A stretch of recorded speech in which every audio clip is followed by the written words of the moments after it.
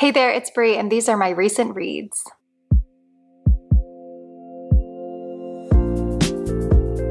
So I'm trying something new. Instead of my normal wrap-ups this month, I'm going to try out doing recent reads every 2 weeks instead of doing a wrap-up at the end of the month. I'm still going to do a wrap-up, but that will mostly consist of me just ranking the books that I read from my least favorite to my favorite, and then also talking about stats and everything.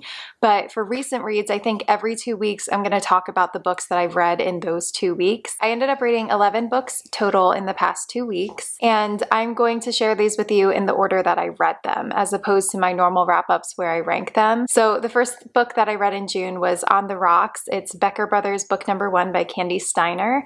This one I ended up giving 3 stars. It is a small town contemporary romance, and there is an age gap in it. It's about a man named Noah who works at a whiskey distillery, and then Ruby, who is 19 years old and she's about to get married. For a gift for her husband, or soon-to-be husband, she wants to buy him some of this really nice whiskey. That's where they end up meeting. I will say, for those who don't like this in romance novels, there is cheating in this. So if you don't like that, this book has it. I mean, the whole premise of it revolves around her and she's about to get married. And yes, it does the typical thing where you find out that her fiance is kind of awful. There is already emotional cheating that has gone on before you find out that he's awful. So I don't know, that didn't sit right with me. I'm not usually adamantly against it in a book. There are a few books where it's pulled off well. The first one I'm thinking of is Maybe Someday. Like, that one didn't bother me nearly as much as this one did. And in that one, the person that was being cheated on was a good person.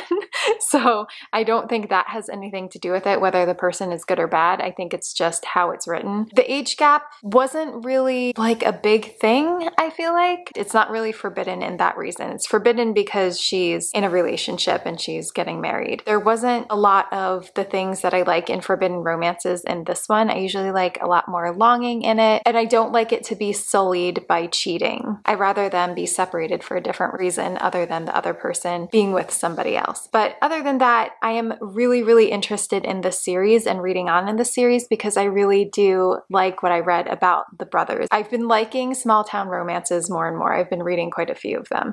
So this one was good, it just wasn't great. The next book that I ended up reading in June was The Boyfriend Project by Farah Roshani, and this is the first book in the series. I believe the series is called The Boyfriend Project. This is a super fun book about these 3 women. One of them is live tweeting this horrible date that she's on, and then the other 2 women are following these live tweets and are realizing that this other woman is on a date with the guy that they've been seeing, and none of the 3 of them know that they've all been seeing the same guy. So the 2 women who are following it and have dated this guy end up going to the restaurant to confront him, and it just is so freaking hilarious how they tear him down. And it actually, I guess someone ends up getting it on video and it goes viral and all of that stuff. Then those 3 women end up connecting and they end up becoming friends, and they end up having this pact where they want to kind of just avoid all men altogether and just focus on bettering themselves and bettering their lives and not worry about trying to get in relationships because they've all had such unsuccessful attempts at dating. And of course, our main character ends up meeting a guy and falling for him. The best part of this book was that friendship between the 3 women, and also I loved our main character. She's a woman in STEM, which I always talk about. I love reading about women in STEM.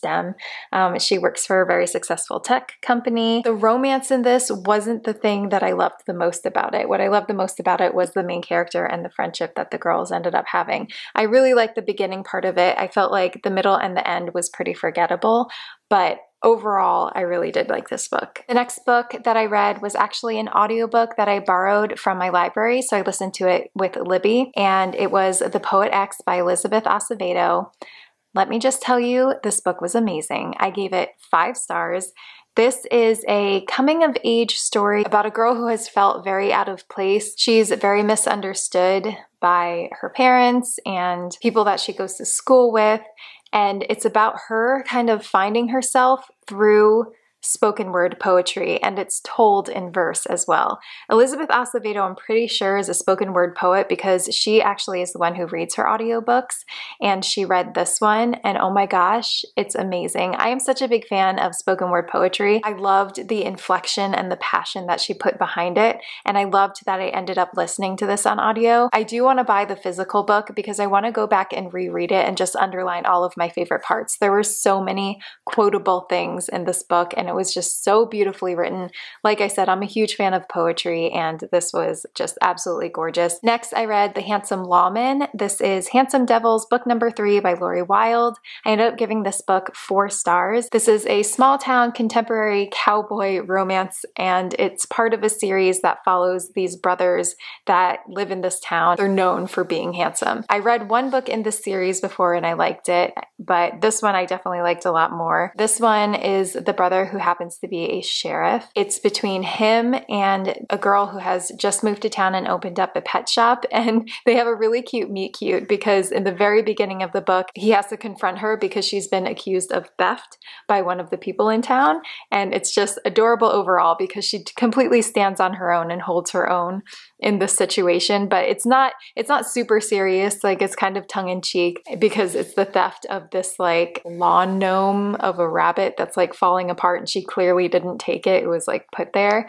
But it was overall a super cute story, and there are pets involved. There's an adorable puppy in it. One thing that I took note of while I was reading this, and I was like, don't do that. She is fostering this puppy. Her and the hero's sister kind of pressure him into adopting it. And I'm like, you never pressure someone into adopting a puppy. Like, that is a serious big decision, and it shouldn't be pushed on you. It should be a decision you make on your own. But aside from all that, it was very cute because he does end up falling for the puppy. So if you like reading books that have dogs in it or animals in it in general, and especially if you like small town romances, I think you will like this one. Next, I ended up reading The Man I Can't Have. It's Ward Duet, book number 1 by Shinora Williams. I ended up giving it 3 stars. It's a contemporary romance about a woman who is very wealthy. She just got married, and her husband works these long hours, and he's always gone for work and on business trips. And she is an artist, but she mostly just is home a lot, and she is renovating her backyard and ends up hiring this landscape company that is owned by the hero. And he ends up working there too, and they have this connection. So there is cheating in this book, like cheating. Like, this isn't just like emotional cheating, it's cheating. It felt a little bit disjointed to me, but the romance was really good in it, and that was the one payoff. The ending of it completely threw me for a loop, which isn't surprising because this is a duet. Although when I was reading it, I didn't realize it was a duet. The way it ended took me completely by surprise, and then I realized afterward that it was a duet, and I was like, oh, that's why. And there are also just little elements here and there, like the hero in it pays this prostitute to come to his house like regularly, and I don't know how I feel about that when you're reading about 2 people falling in love. Granted, she is in a relationship, so I guess that kind of makes up for it, but I don't know. It didn't sit right with me. Let's just say that. So I actually ended up listening to that on Audible Escape, and it also is available on Kindle Unlimited. I don't think I'm going to read the next book in that duet. The next book I ended up reading was Insidious, Tales from the Dark Side, book number 1 by Aletha Romig. I read this because it's Steph from Steph Reads Romance. It's her favorite book, and she loves this author. Me, along with a few other fellow romance booktubers, we ended up doing a live show about this book. So I ended up reading this book the day before we did the live show because I was very last minute about it. I had actually kind of forgotten about it. So I didn't read anything about this book prior to reading it. So I went in 100% blind. I didn't have any expectations going into it. I didn't even know what type of romance it was going to be. All I knew was that it was her favorite. I wanted to hop on the live show and talk about this book because she loves it so much. This book completely took me by surprise. I was unprepared for what it was going to be about. First of all, this book has so many trigger warnings. If you have any triggers at all, you probably shouldn't read this book because holy crap. This is an extremely dark romance. It's a revenge story. It's about a woman who is married to this extremely powerful and wealthy man who is dying. She has a contract with him that basically takes away her consent, and he happens to really enjoy watching her with other men, and she does not enjoy doing it. And he's dying, so she is on the verge of being out of this contract finally. So we're on the live show, and Jen was bringing up a lot of good points when she was ranting about this book, and I totally understand the people that dislike this book. I get it. I get why you would dislike this book, but I also get why this is Steph's favorite book, because it's such a unique and such a dark, gritty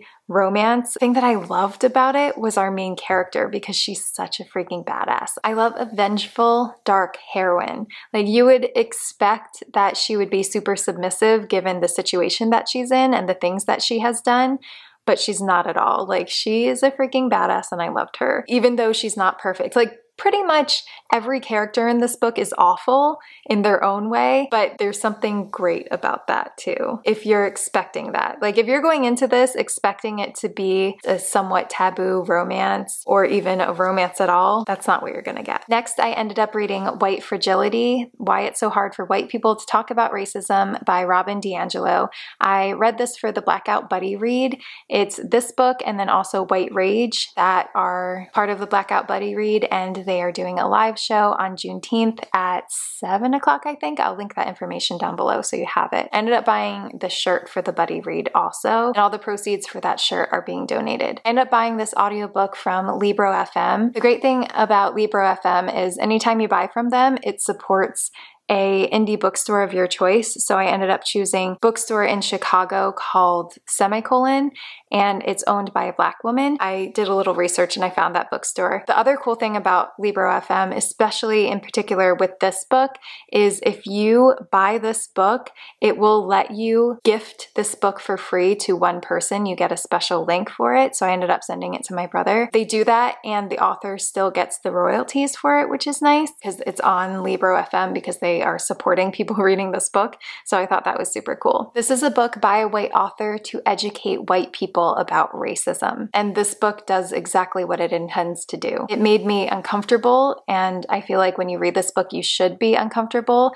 It makes you kind of take a really good hard look at yourself and your way of thinking and your way of speaking or not speaking in situations. This book gave me the history lesson that they don't teach in schools. Like I said, I did buy this book on audio. I do really want to get the physical copy of this book because there are a lot of things that I wanted to annotate and underline and take note of and kind of digest and keep top of mind. So I think I'm going to end up buying the physical copy of this book also. The next book I read in the past couple of weeks was Once More Upon a Time by Roshani Chokshi.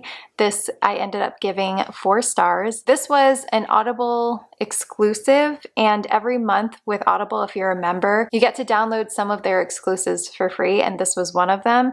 And I downloaded it because it seemed like a really awesome premise. It's about a king who trades the love between himself and his queen in exchange for her life. And the story begins a year and a day after that takes place, when they realize that even though their love was gone, they can still find their way back to it. So this is very much told in a very fantastical and fairy tale voice. At first, I gave this book 3 stars instead of 4 because it was so short. I think it's only like 2 hours or something like that, but it's so short, and I just have never been a fan of the kind of super whimsical fairy tale type storytelling. But the more that I sat with it and the more that I thought about it and the more that I thought about the intention behind the book, the more I was impressed with it. There are a lot of parallels that this story draws between what's happening between the king and queen and what happens in marriages. A lot of times married couples fall out of love just because of how they've grown and changed and have grown and changed apart from each other. Many times the married couple doesn't realize that they can fall in love again. Just like the 2 main characters in this book, the king and the queen, they think that their love is taken and they think that it's something that has to be given back to them,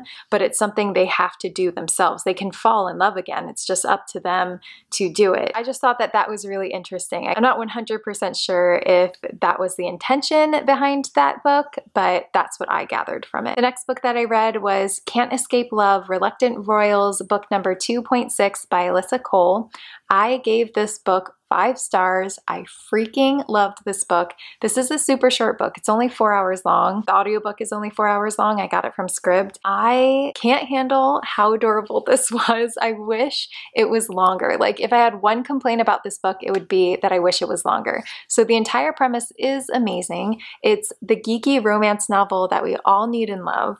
So the main character, the heroine, is Black and she's disabled. She's in a wheelchair and she's super, super geeky, and she's also a badass boss bitch. She runs her own super successful website, and then the hero in this is geeky in his own way, in a like slightly different way. He's really, really good at puzzles. He designs escape rooms. So she is the only one who watches or used to watch his live streams. And the reason why she's watching his live streams is because his voice is so soothing to her that it puts her to sleep. And then when he has to stop doing the live streams and takes them down, she can't sleep anymore. So kind of reluctantly, she ends up contacting him and is like, hey, can you send me audio clips of your voice because I can't sleep? And it's just so funny. It's so adorable. It's so cute. I love the fact that he has the soothing voice, because I have such an obsession with people who have really nice speaking voices. I'm obsessed with Jonathan Groff because he has the most soothing, beautiful speaking voice. I just have always had a deep, deep, deep obsession and crush on Matthew Broderick. He's also an amazing singer. He's a Broadway singer.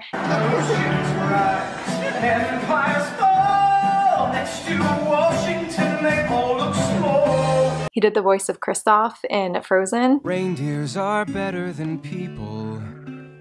Sven, don't you think that's true? Oh my gosh.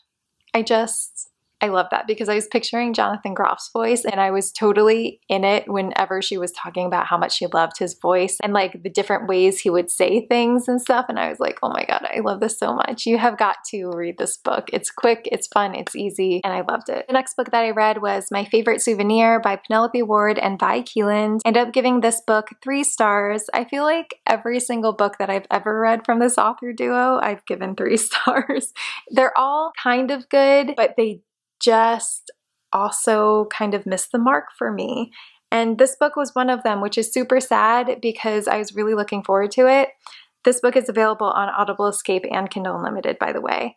So I loved the premise of this book, and I actually really liked how it was executed. There was just something that ended up falling flat. I don't know, maybe it was the romance. I've been trying to think about what I didn't love about this, and part of it was the epilogue. I felt like the epilogue was just unnecessary. And don't get me wrong, I am here for epilogues that tie everything into a pretty bow and give you a happily ever after and everything. But this one I felt just was unnecessary. It's about a woman who has essentially been stood up at the altar. So she decides to go on her honeymoon anyway. Something happens with her hotel room.